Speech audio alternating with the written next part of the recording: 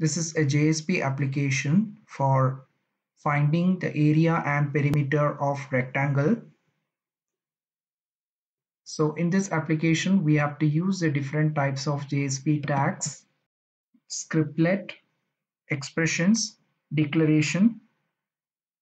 These tags are used in this application. So we create a new project, which is named as project 1. And in the project 1, we add two files. One is HTML file, index.html, and then we right click on the project and add a JSP file. The name of the JSP file is rectangle.jsp. Index.html is the home page, which is the client side. So in order to find the area and perimeter of rectangle, the user need to provide the length and breadth of the rectangle. So to accept the value of length and breadth for the rectangle, we are using index.html page. For that, we are creating a form inside index.html. The form is mentioned with its attributes, method as post, and action, the name of the JSP page that need to be called, which is rectangle.jsp. Rectangle's area and perimeter. We need two text box. We create two text box. One text box for accepting the value of length and another for accepting the value of breadth. By using input tag, we create a text box, input type equal to text, name equal to T1, which is for length. Similarly, we create one more text box for breadth, input type equal to text and name equals T2. So we have two text box, T1 for length and T2 for breadth. And then we also include one submit button, input type equals submit and value equal, and value is find result. Now the logic for finding the area and perimeter of rectangle, we write inside JSP page, rectangle.jsp page. We started with a scriptlet tag, less than percentage, starts and percentage greater than. We'll close the scriptlet tag. We write the logic inside a try catch block. In the catch block, we display the error message. In case if any runtime error occurs, we display the error message as e.getMessage. And in the finally block, we create a hyperlink to go back to the main page. In the try block, first we accept the value of length from the text box T1. So request.get parameter of T1, which will accept the value from the text box T1 and convert into integer.parseInt and store into a variable L.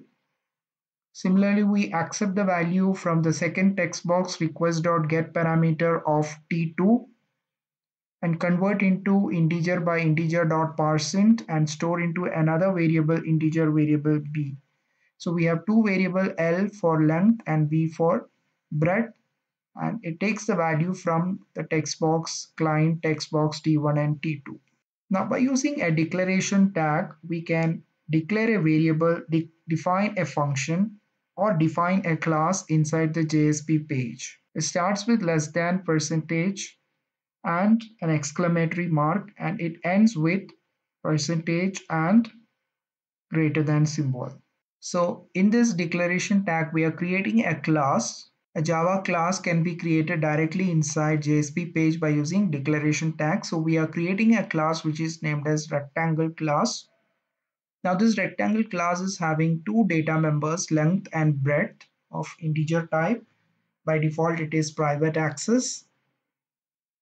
Then we define two constructor. One is zero argument constructor, default constructor, which initialize the value of length and breadth as 0, and other parameterized constructor with two parameters, length and breadth. The value of parameters needs to be assigned into the data members. So data members can be accessed by using this keyword. So this dot length equal length, which will assign the value of the parameter length into the data member length. Similarly, the parameter breadth will assign into the data member breadth. Then we include two methods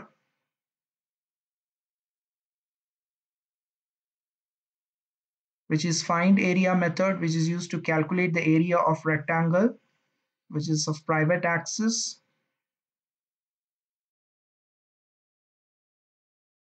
Which will return the area of rectangle as length into breadth. Similarly, we include one more method which is find perimeter, which will calculate the perimeter and return the result. So return data type of both find area and find perimeter is integer. Perimeter can be calculated as 2 into length plus breadth. Perimeter for the rectangle can be calculated as 2 into length plus breadth.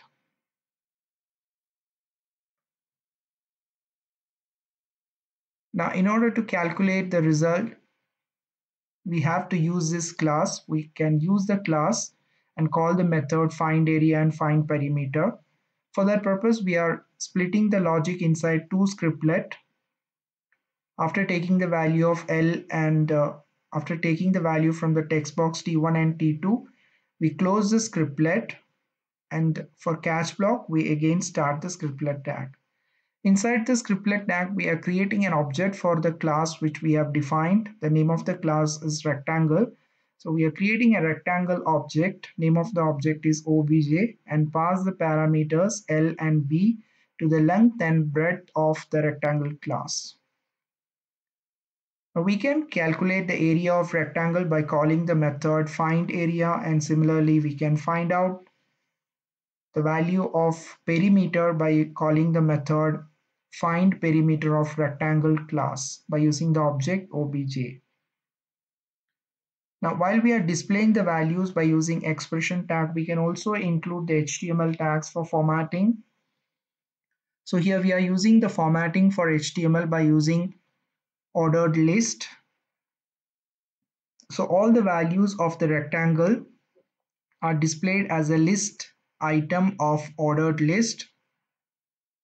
First, we display the value of length. Every value is displayed by using expression tag. Expression tags are used to display some result back to the client in JSP page.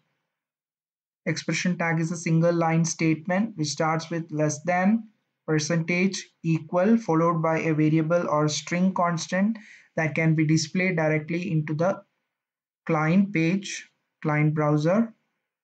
So first we display the length, then we display the value of breadth, and then we call the method object dot find area. Find area method will be called by using the object, and the return result will be displayed by using expression tag. Similarly, we call find perimeter by using the object, and the return result of perimeter will be displayed inside the expression tag. Execute and see the program output. Right click on the HTML page and run the application, run as run on server. See the program output.